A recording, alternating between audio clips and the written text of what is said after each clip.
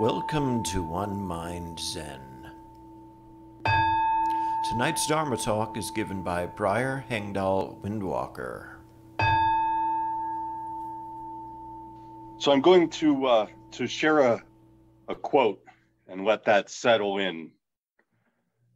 Don't die in the words. That reminded me of a story, as many things do. A long time ago, there was a very strict Zen monastery. And one of the things at the monastery was a vow of silence that everybody took. With one exception, every 10 years, the monks were allowed to go in to interview with the abbot and say just 2 words. And so a young monk joined the monastery and he stayed there for 10 years. And he came in for Dukkha-san and he sat before the abbot. And the master said, "Okay, you have been here for 10 years. What 2 words do you have to speak?" And the monk said, "Bed hard." Bowed, got up and left.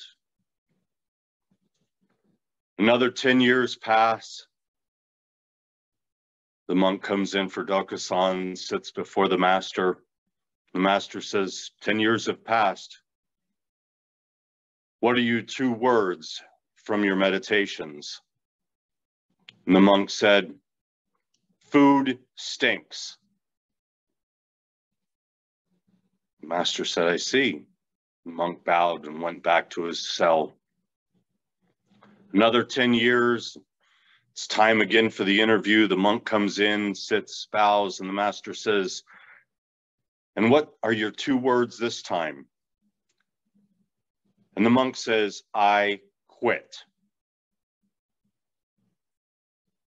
The master says, "Well, I'm not surprised. All you ever do is complain."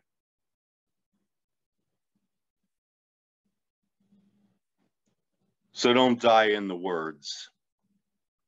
I encountered that in a commentary in the Blue Cliff record. I was reading through some of the cases, 87 and 88. Yun Min talking about sickness. I've been thinking a great deal about sickness as we define it. And of course, the 4 Noble Truths are often talked about as the way to deal with sickness. And it's a sickness of the mind, but it's looked at as a medical cure, which is to establish what the sickness is, what the roots of that sickness are, how to cure or remove that sickness, and the prescription for doing so. So we would say that what we do as practitioners is we seek for medicine to cure these sicknesses.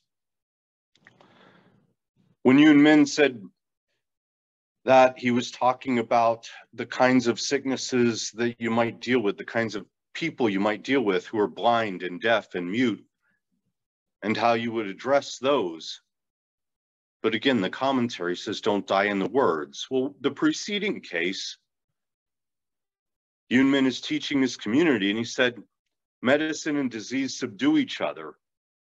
The whole earth is medicine. What is yourself? And again, we're talking about what we do with this sickness, how we overcome this. The Buddha adapted his teachings to the potential of the various followers and to the individual sicknesses they have. And so the teachings can sometimes seem contradictory. I've joked or talked in other times about how if you think hard enough, if you work hard enough at it, you can find a sutra to contradict other sutras pretty much universally. Because we're dealing with individual sicknesses, we're dealing with cures, we're dealing with medicines. And we're doing the best we can with the tools we have at hand. And so again, the commentary on case 87, if you cling to existence, he speaks of non-existence. If you attach to non-existence, he speaks of existence. If you're attached to neither, he manifests the 16-foot golden body for you in a pile of crap and rubbish, appearing and disappearing. Because you can't cling to it. Even when you find the cure is for this disease. The cure is for this day, this attachment, this aversion, the problem that we have today. Master Sung San said, original nature has no opposites. Speech and words are not necessary. Without thinking, all things are exactly as they are, and the truth is just like this. Then why do we use the words? Most people are very attached to words and speech, so we cure this sickness with word and speech medicine. But we don't die in the words. When the sickness is cured, you don't keep taking that same medicine.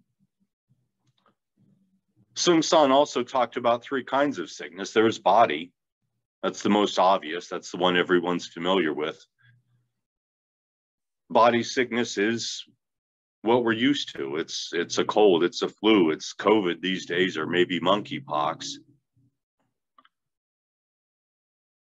But in the way that we look at things, this is not necessarily the same as dukkha, suffering, because that's something different. Suffering is what goes on in the mind, the dissatisfactoriness, the imbalance.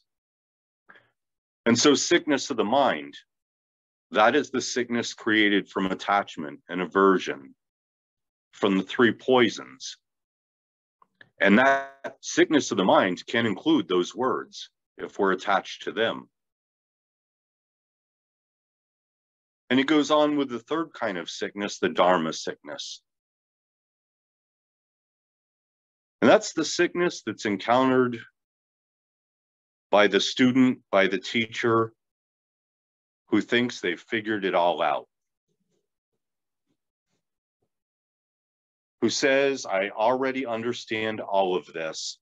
I have no problem, and you must listen to me. That is the sickness of being attached to the words of another cure. The sickness of being attached maybe to something that never was a cure to begin with. So as Yun Min said again, what is yourself? As Sung San said, only don't know. So don't die in the words.